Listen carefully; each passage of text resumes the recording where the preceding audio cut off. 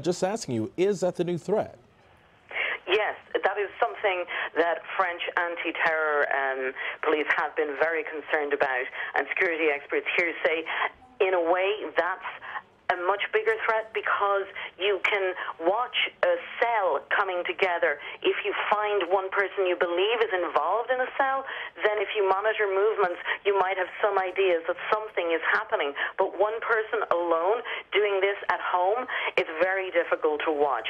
Already the French have a very long list of people they know who have traveled to Syria or who have tried to travel to Syria and northern Iraq and who they believe have links with ISIS and then returned, and they are concerned that some of them at least will try something. It doesn't have to be anything big. It doesn't need someone to have a lot of explosives. You can just drive into a crowd, and certainly that is something that they would be concerned about. The fact that President Hollande is running a crisis meeting tonight about this, and that the Paris anti-terrorist police have taken over the investigation immediately, indicate just how seriously the French authorities are taking that threat.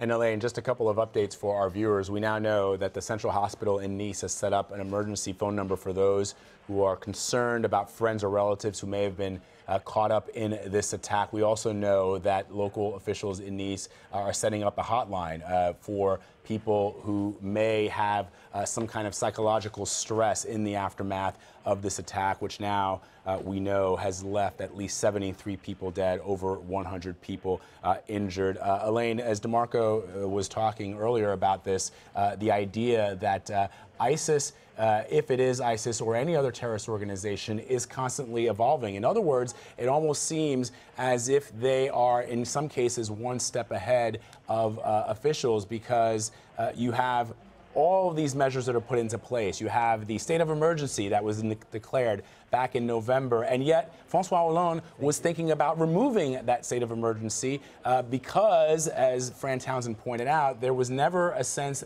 as of just a couple of days ago, just even a couple of hours ago, that there was an imminent attack.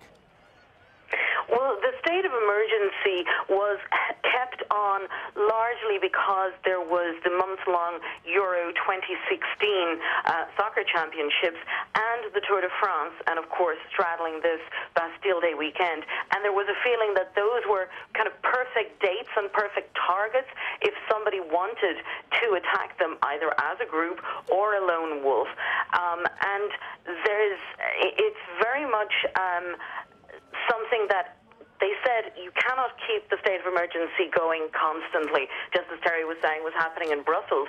The French police and the French military have been saying they're exhausted. They have spent 18 months constantly on duty, and there's a serious concern, too, about the effectiveness of some of the parts of the national state of emergency plans. The parliamentary inquiry into terrorism, to the attacks last year, found that in fact many of the measures, such as putting on extra police at schools, at churches and synagogues, were not really effective. That you were throwing a lot of people at checking something, but ultimately was that what was really going to make a difference?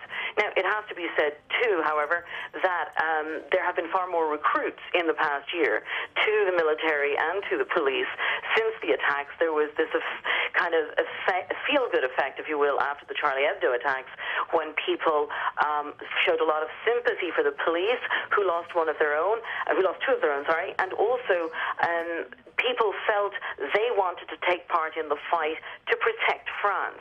But it's still not enough. And anytime we talk to the police or the military, they say, look, I don't know how much longer we can keep going. We're exhausted. Elaine, stand by. I just want to share with our viewers from the Élysée Palace Twitter account. There you see a picture showing President François Hollande, the Prime Minister Manuel Valls, along with the Interior Minister in what is a sort of a situation room as they are reacting, as the world is now also reacting to the report that 73 people have been killed